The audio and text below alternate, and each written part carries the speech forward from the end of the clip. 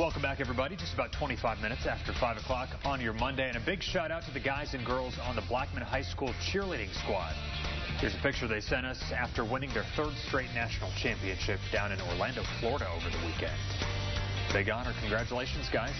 We hope you guys can stay down there a few extra days. And a little jealous. Yeah, I can't do any of the stuff they do, the calisthenics or like the gymnastics, but I can just stand out in the sun. Yeah, I go to do that one. It's just take it all in. Hey, the Olympics